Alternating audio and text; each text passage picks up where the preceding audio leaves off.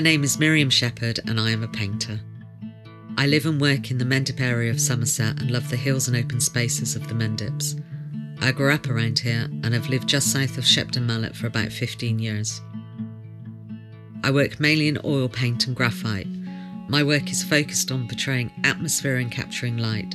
I love the richness and luminosity of oil paint and use glazes, thin layers, to build up a painting, allowing it to develop over time. The process with graphite is similar, using layers to develop areas of light and shade.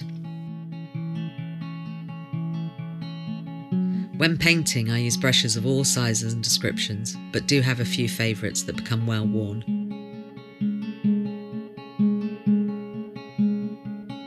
I like working with powdered graphite and find fingers and hands are the best tools, if a bit messy.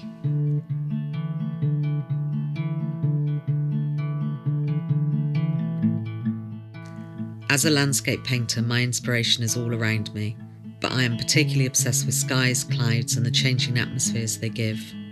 Over the years, the horizon line in my paintings has dropped and sometimes it disappears altogether. I avoid being too dogmatic when attributing meaning to my work, instead leaving it up to the viewer to interpret it themselves. For me, no matter how dark the subject, it is the light that is my focus, even if it's only a glimmer. I also hope the viewer feels something of the sense of calm that I feel when creating the work, giving them an opportunity to escape the noise of the everyday. My artistic influences are varied, from the obvious Constable and Turner to the sublime Rothko. I've participated in Art Week several times and enjoy meeting visitors and hearing their interpretations of my work. This year I've been offered the opportunity to show work at the Octagon in Yeovil. It's an interesting space and I hope that people are able to visit and enjoy the work on show.